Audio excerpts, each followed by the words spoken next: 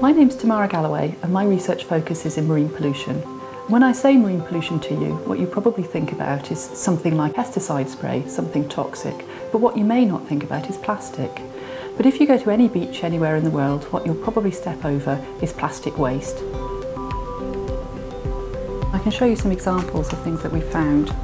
So what you can see here are some of the tiny fragments of plastic. We can see some red plastic that's probably come from a milk bottle top, and some little films of plastic that have come from plastic bags.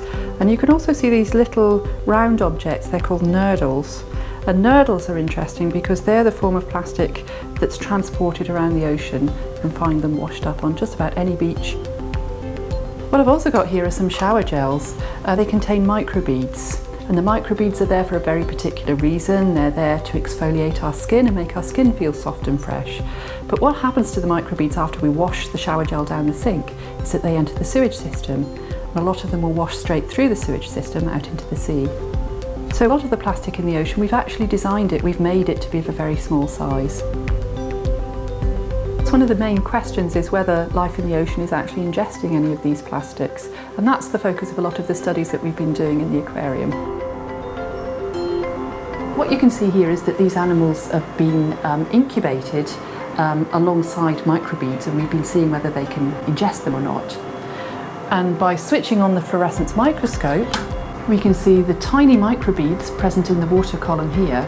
And we can also see that the zooplankton have been eating the microbeads and they've accumulated them in their digestive tract.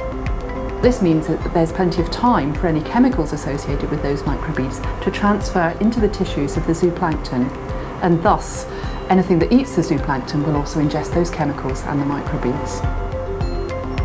This is one of those really easy problems to address. If we didn't throw so much stuff out into the ocean, we wouldn't have such a problem in the first place. So what we need to do is to be able to produce sound scientific evidence to support the policymakers who want to help us reduce the amount of waste that we're chucking out into the ocean. And that's what hopefully the research in our laboratory is doing.